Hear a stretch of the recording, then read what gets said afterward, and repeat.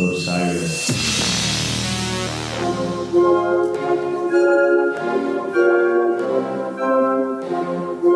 Cross the margin.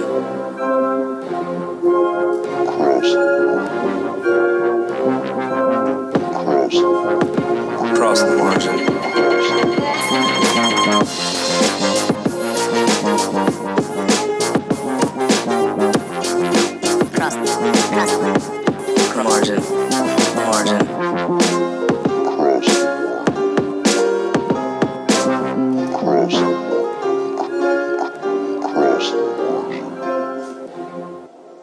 Podcast.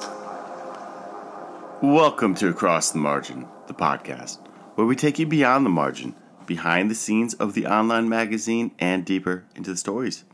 I'm your host, Michael Shields, and today I am proud to present what I believe is an extremely informative and important episode.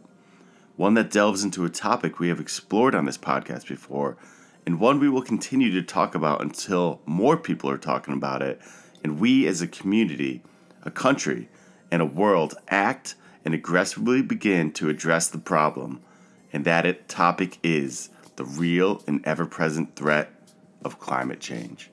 The fact of the matter is, climate change is real, and we are in the midst of an extremely serious threat to all life on this planet. And what is remarkable is not only that the government of the United States is complicit in ignoring the astonishingly precise science and research at hand, and fails to openly recognize that infinite economic growth on a planet with finite resources is infeasible, but the lack of media coverage regarding climate change is flat out irresponsible. And that idea, the media's failings in regard to climate change, will be the focus of this episode today, as I am lucky enough to feature an interview I conducted with Dr. Genevieve Guenther, who is the founder and director of an incredible nonprofit organization called EndClimateSilence.org. EndClimateSilence.org is a volunteer organization dedicated to helping the media link stories about climate change impacts to climate change itself. Mobilizing through digital activism, they are an organization motivated by the awareness that climate change possesses a grave danger to humanity, and that an immediate transition from fossil fuels to safe energy is necessary in order to preserve a planet that supports civilization. They recognize that climate change has begun to hurt people, and it's the media's job to report on that fact. So in this episode, Dr. Guenther and I dive deeply into the importance and fallout surrounding the recent U.N. Special Report on global warming, which was entirely eye-opening. We discuss the abject failure of the media in correctly reporting about climate change. We talk some about the wildfires ravaging California and how they relate to climate change.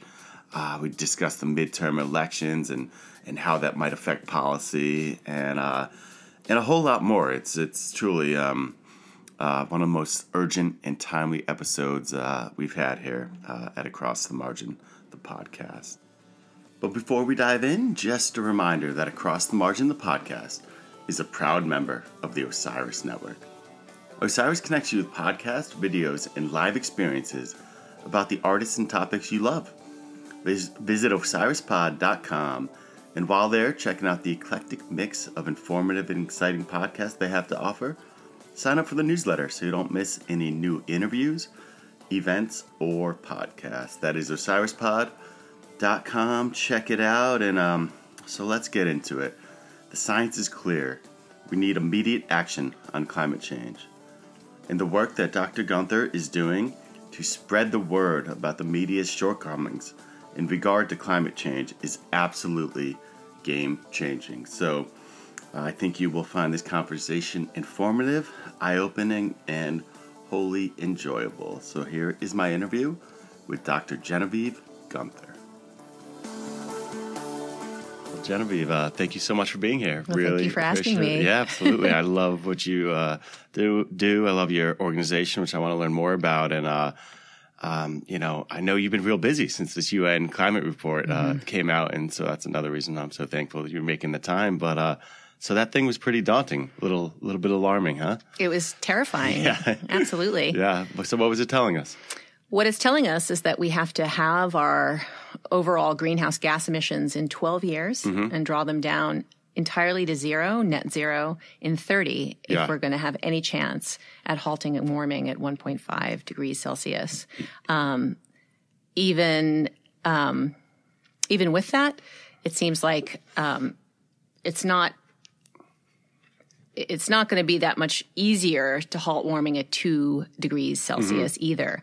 So right now, of course, we're on an emissions trajectory that's going to get us to 3.5 or 4 degrees Celsius by the end. Which is absolutely devastating. Yeah, which is basically nearly the difference between the last ice age and the climate that we have now. So if you can imagine that kind of transformation on top of what we have now and how it's going to change the ecology and the habitability of the planet, then, I don't know about you, but my heart starts to race a little bit. that just made me take a deep breath. Yeah, exactly.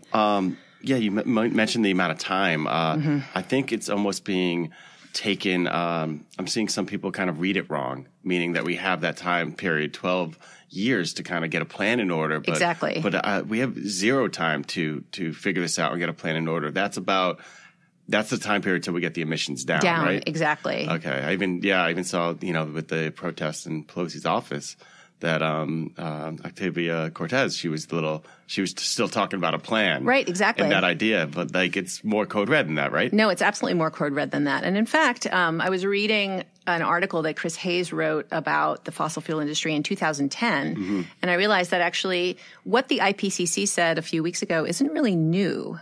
Okay. They've been giving us this timeline for quite some years now. Has it been the same timeline? It's pretty much on target? Yeah, it's been the same timeline. But they haven't actually isolated it and highlighted it in the way that they did with this special report. Yeah. And of course, also the time hasn't been quite as short before. Sure. So I think people are finally starting to realize that we can't procrastinate anymore. Yeah. It's always seemed like something kind of far out in the distance when it's discussed. And now we're seeing things happening in real time. Oh, absolutely. I mean, the fires in California that have just made 15,000 families homeless in less than 24 hours. Yeah, 56 people have died. 297 people are missing right now. Yeah, and this is just the very, very beginning of what we're going to see if we don't stop burning fossil fuels and start treating our land and our ecosystems differently. Yeah, absolutely. That one's kind of hitting close to home. Totally. It's right here, right now. And that's right. I think one thing people aren't really discussing enough in the media is how much this does relate to climate change. I mean, I know our president was talking about forest management and stuff, but this has to do, I believe, with the amount of precipitation that California has gotten, especially important fall precipitation. That's right. Which, that's right. The case? Yep. That's absolutely the case. I mean, granted, I'm not a climate scientist, Sure. but I do try to keep up on the latest research. Yep. And it seems like the rainy season, from what I understand, is starting much later in the year. Yeah. And when California does get rain, it gets it in these huge precipitation bursts, which causes all this new growth, which then dries out at the next drought, which happens, essentially every year. Yep. So there's all of this kindling, super, super dry. And essentially it's the condition for the worst possible wildfire that you can imagine, which is why essentially there is no more rainy season and fire season in California. It's just fire season all year long. Yeah. It's not a season. It's just a thing. It's just a thing so that initial drought condition and the heat both are caused by climate change. Absolutely. And the rise of 1 degree Celsius warming just globally. It's they need that fire and season-ending moisture, and I guess it was down 20 to 30%, and exactly all objective indicators of vegetation dryness and potential for fire intensity were at record high levels. That's right. All climate change. It's all climate change. Yeah. So, and this is the thing, though. It's important to keep in mind that there have been wildfires in California before. There has been rain. There have been hurricanes. There have been all of these events in our climate system, and humans have always been subject to these kinds of things, but never at the scale and the magnitude and the relentlessness that climate change is going to cause these events to come. And of course, it's not just these sort of headline grabbing catastrophes like wildfire or hurricanes or floods. It's also the fact that, our entire planetary ecology is going to change. So, we grow so much corn in the Midwest. it seems like we won't be able to do that anymore. Yeah. You know, it's really a matter of people are just not going to have enough to eat and drink, quite aside from all these, you know, terrible storms, calamities and disasters. So we really need to stop burning fossil fuels immediately. To me, it seems like totally worth it. Yeah, it does. It seems like a no-brainer, and you would think that people would be talking about it more, talking about it in the right way. And that's what you do with End Climate Silence. Can you tell us a little bit about this organization that you found and run? Yeah, so it's funny because there's a sort of long backstory. So cut me off at any point. No, go. I want to hear it. I love it. I love what you do here. So I'm trained as an academic. I'm actually a Shakespearean. My degree is in Renaissance literature. Oh, wow, cool. So I became kind of really concerned about climate change after I had a child. Yeah. And I started thinking about, you know, his life and what would happen to the planet after I died. Yep. So that's what started it all. And I didn't quite know how I was going to work on it. But I became completely galvanized and radicalized when the New York Times hired Bret Stephens. He is an opinion columnist for them who has a record of having the most egregious statements. He has a record of circulating the most egregious Republican climate denial. Yeah. And of course, I just was so shocked that this institution, which I assumed was sort of, you know, in the reality-based community, could hire someone who had denied climate science and argued that there was really no reason for us to ever stop burning fossil fuels. No, it's extremely dangerous. It's actually genocidal. Yeah. So I was so appalled that I actually started a petition to try to get Bret Stephens unhired. Wow. This is a fascinating genesis. And it started getting some play because this was just before the March for Science. So the March for Science Facebook page that had 800,000 members circulated it, and it got a lot of signatures. And then the coordinator, or the campaigner rather, for change.org called me up and said, okay, your petition is starting to get some play. I'm going to coach you on how to market it, essentially. And she got me on Twitter. Yep. I didn't even know what Twitter was because, of course, I'm like so a good at it now. Shakespearean. You're so good at it well, now. Yeah. I guess, but just it's because it's like it's a community of smart people who complain a lot and think the world is going to hell and who are funny. So it's sort of like, you know, I like these people. You just nailed down what Twitter is so perfectly. That was amazing. That said, so I went on Twitter to promote this petition, but because of that, I started following climate scientists and I followed science and environmental journalists. And I sort of became connected to this community of people who think and study and write about climate change for a living.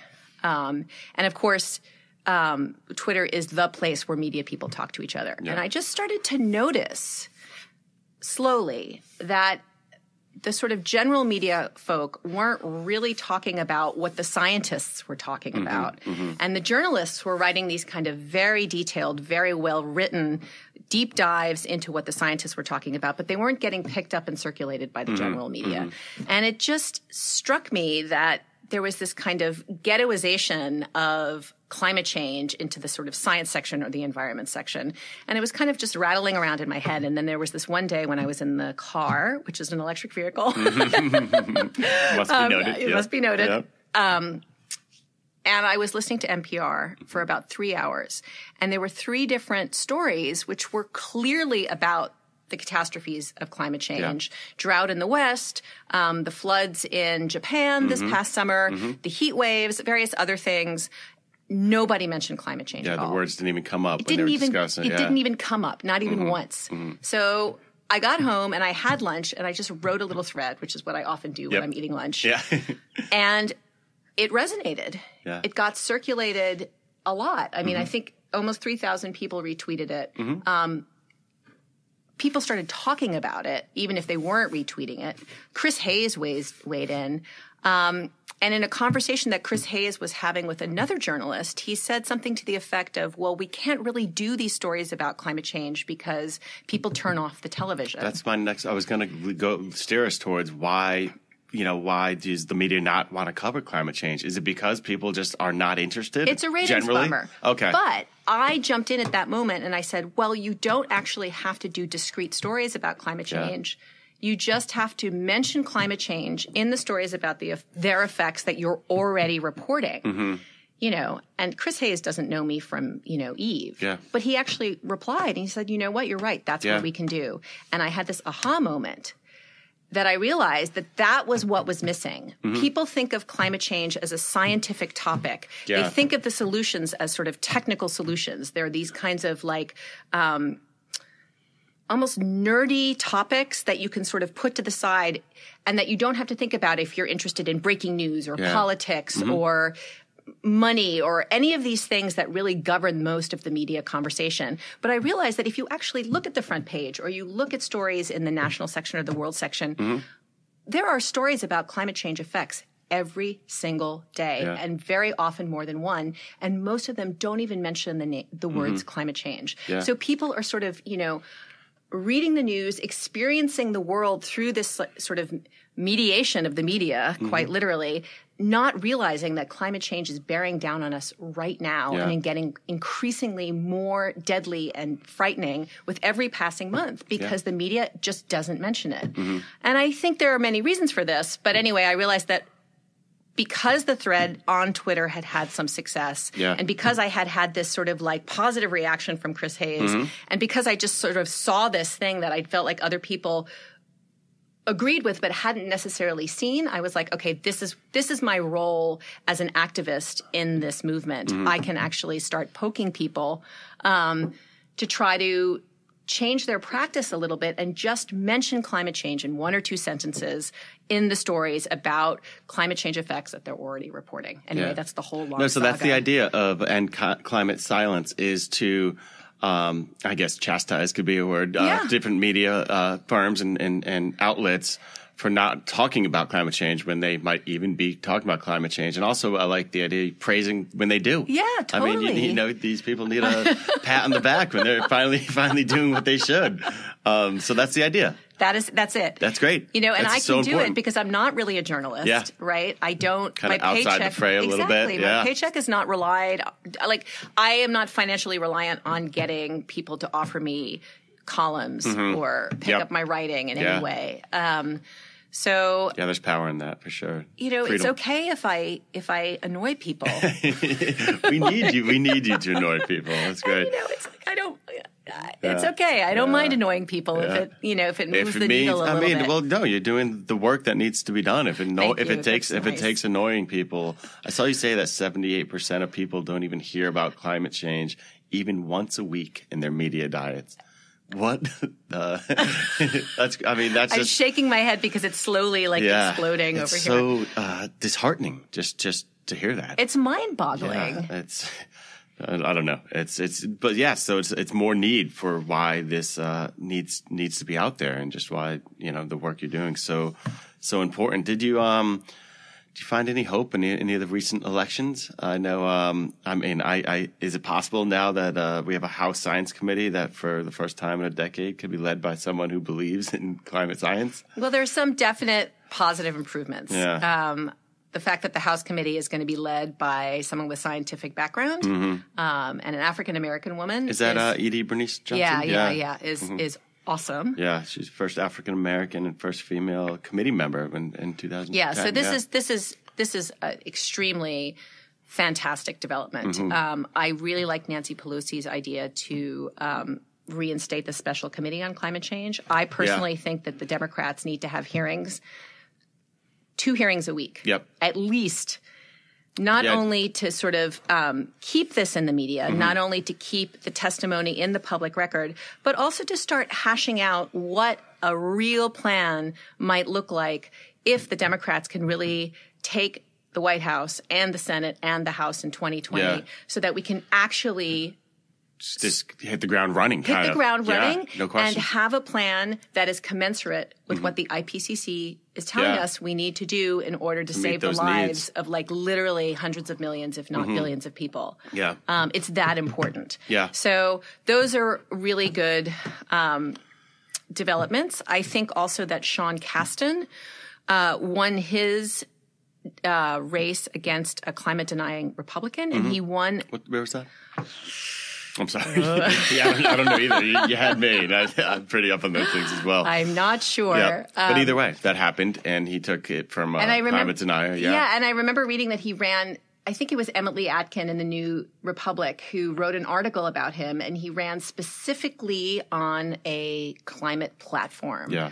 Wow. Yes. People don't do that. I mean, people moderators aren't even asking the questions. Exactly. Yeah. So this is also a positive thing. And he, I guess he ran a renewable energy company before he went into politics. So he was able to come at it from a kind of businessman's perspective, which was, I think, very astute on his part. But I think that that is also a really positive development. Yeah. There was some things that were very disheartening. I thought, Florida was definitely disheartening. I mean, they're feeling the effects, seeing it firsthand. I had John Morales on the show once, and he's a meteorologist down in Miami, and he was just telling me everything that was happening daily that he definitely attributes to climate change and, the severe flooding and everything like that. You'd think them being on the front lines, they'd maybe be making better decisions for their own interest. And I saw that only 2 of 7 climate-related measures on ballots across the country went in the planet's favor, which that kind of sucks, but I mean, I wanted to talk a little bit about some of the money that's being put in. I think I saw, was it $100 million or something that fossil fuel companies put into these election? I know there was $30 million in Washington to defeat Initiative 1631. Right, exactly.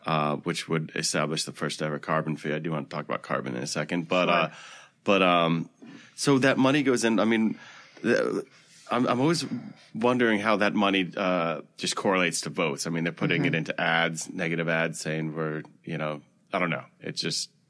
Well, it's interesting because, even if you as a climate activist or an advocate or a politician who's trying to pass climate policy, even if you get the messaging just right, there's no way that you're going to achieve the kind of coverage, the kind of scope, the kind of relentless drumbeating that the oil and gas industries are going to be able to buy with their just vast amounts of cash. It's just not possible.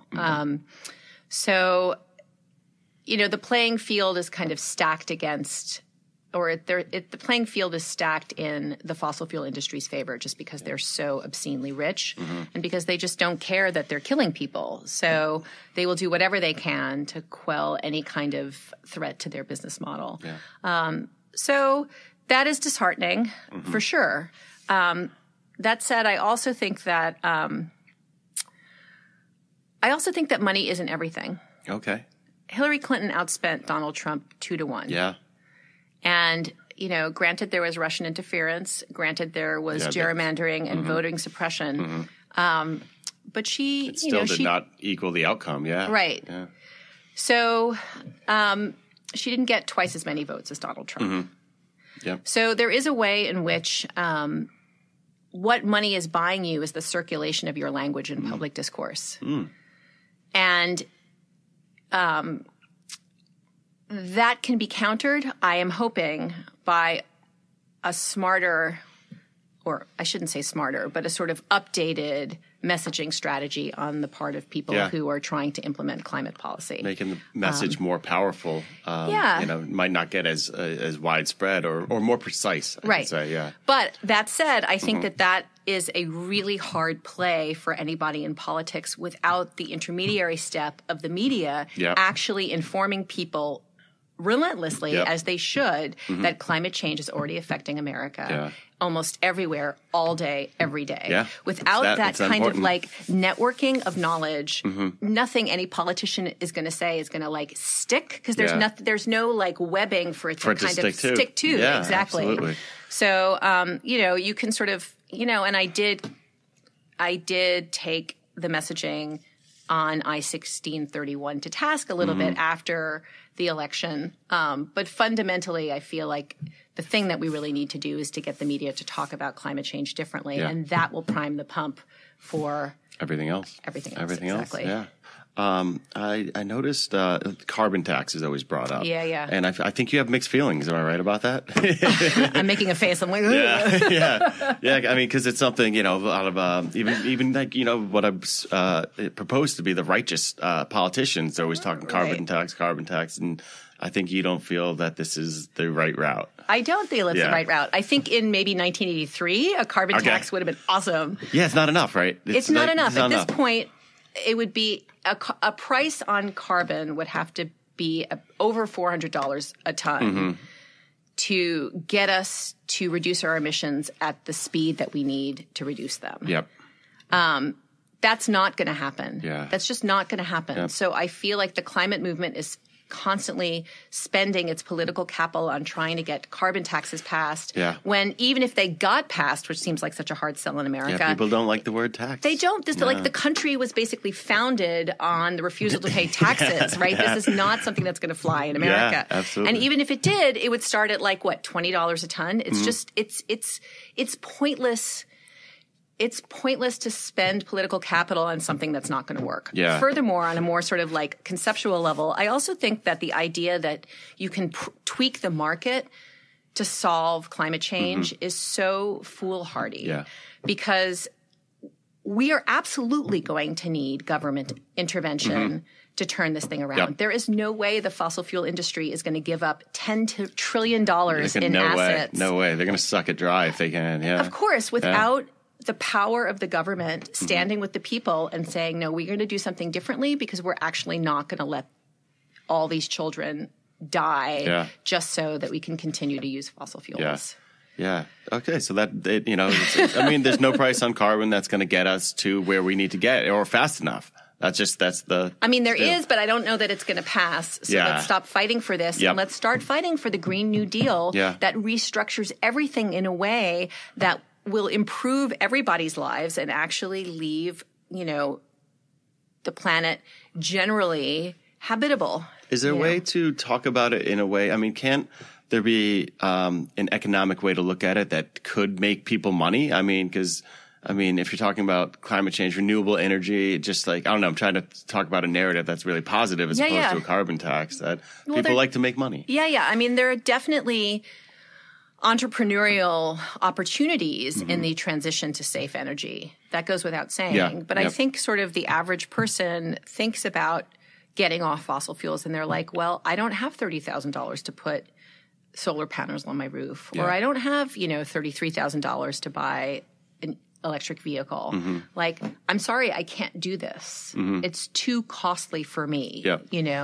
I think that people still think that mitigating climate change is going to be more costly to them than climate change itself. And there's an element of truth to that. And that's, to me, the narrative that we need to change. It's not that climate change or mitigating climate change will help all of us make more money, but we won't have to pay for it out of our pockets in these direct ways. And it will raise our standard of living. It'll raise our public health. It will bring down the cost of, X, Y, and Z. So there's a way that like you can sort of, but in order to say that, there has to be a government plan to make that true. And right now that there's just nothing. not. There's not. Yeah. What do you think about the idea of, kind of fighting for climate change as a human right? I know in, I think it was 2010, the UN passed something about clean water being a right and sanitation, was it? Being a right. I mean, isn't a healthy climate a right? I mean, wouldn't you think that that's like the basic human right? Well, that's the content of the lawsuit of the Juliana versus the United States government lawsuit. So this is a really interesting thing. Please. There are these kids, essentially. Some of them are now in college. One or two may have already graduated from college, but they're kids. One of them is the scientist James Hansen's granddaughter, who sued the United States government in the Obama administration for abrogating their human right to a livable climate by promoting fossil fuels and fossil fuel development. And this suit has been winding its way through the courts. And how's it going? Well, I'm not sure because still the Supreme Court actually, the Trump administration requested a stay, and the Supreme Court granted the stay, which is kind of unprecedented. But then a week later said that the trial could proceed. although they did give very pointed advice to a lower court in Washington on how to get the suit dismissed. So I'm not 100% sure that they actually do want the trial to proceed. They might just sort of be obliquely instructing the lower court on how to dismiss the trial without them having to take such an explicitly political stance. Yeah. We'll see. Yep. But this is exactly the content of that case. Yeah. This is a human right that the United States government is depriving our children. No question. It's all around the world. It's something that I like that narrative because it should too. be. Absolutely. I loved your article, Who is the We? And we are causing climate change, because everyone is not equally complicit here. Absolutely not. And, that I think you wrote, the guilty collective it invokes simply does not exist.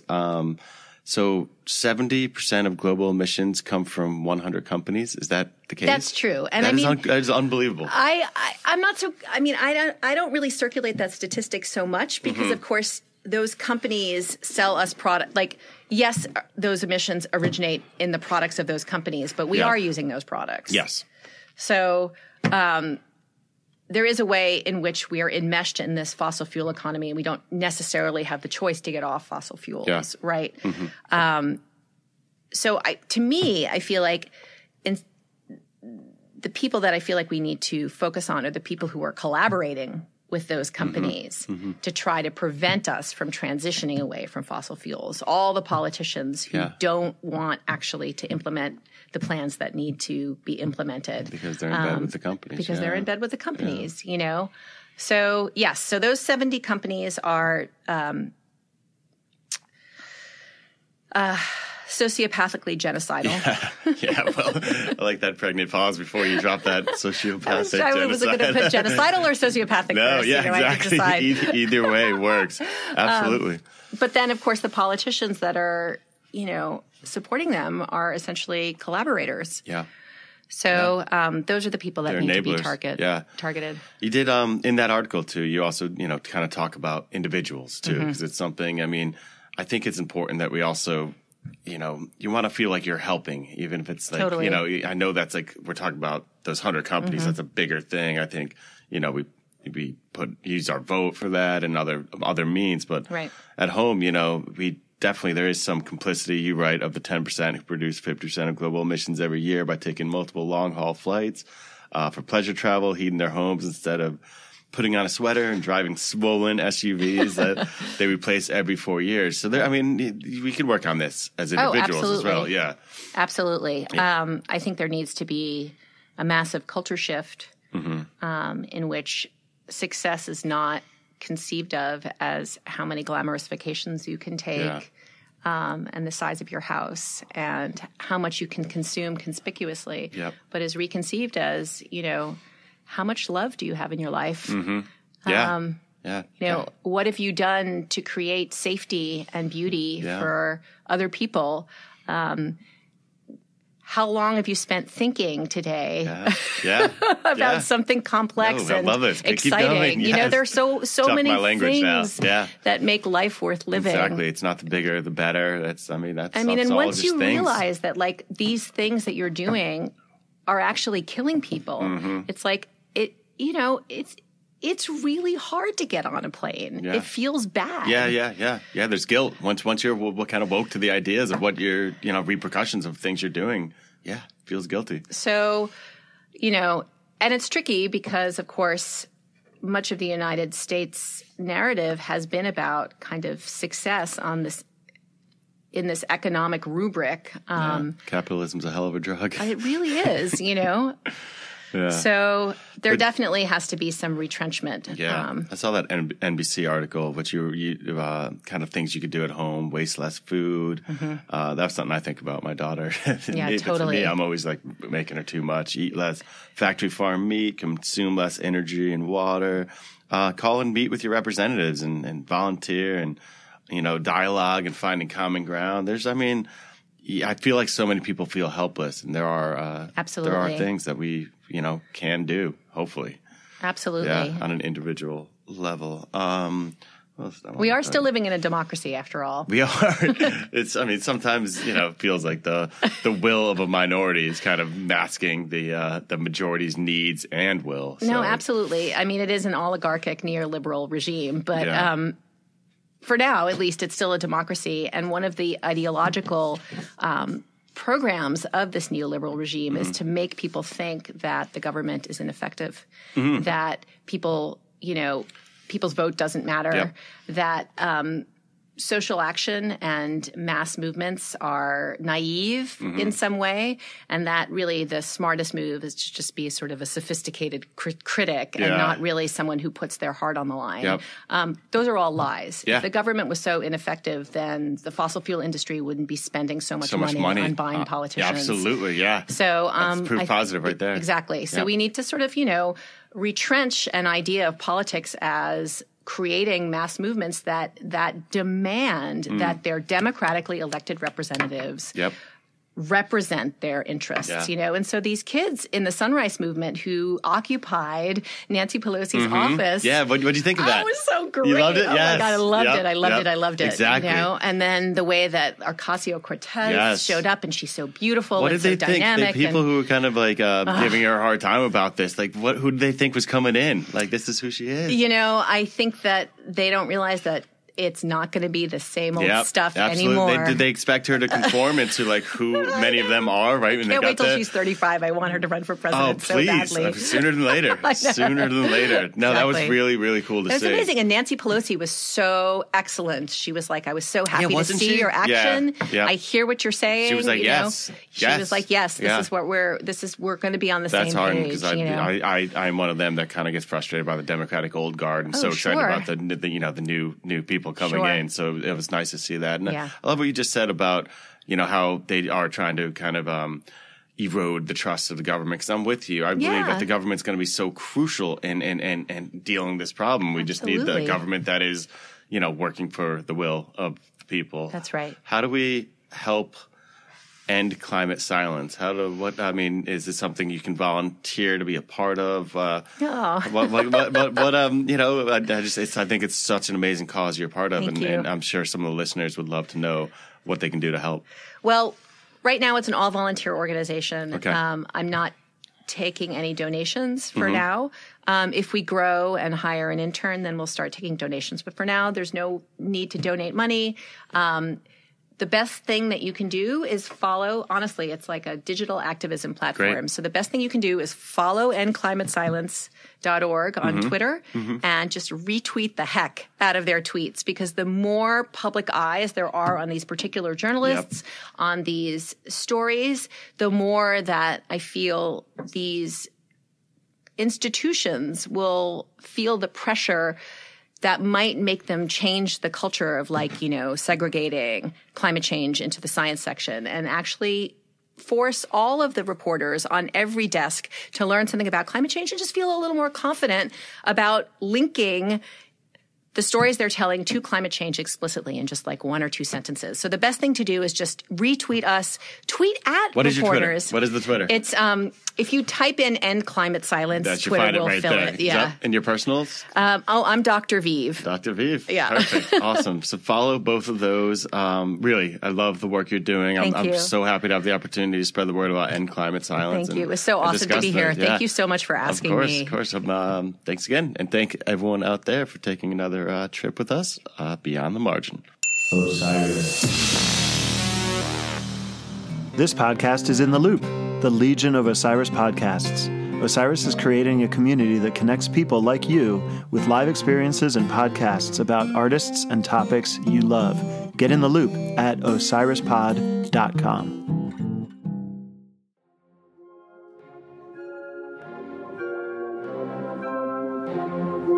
Cross margin.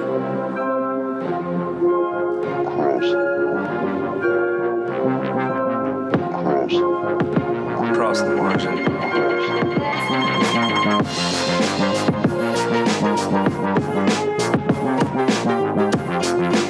cross margin.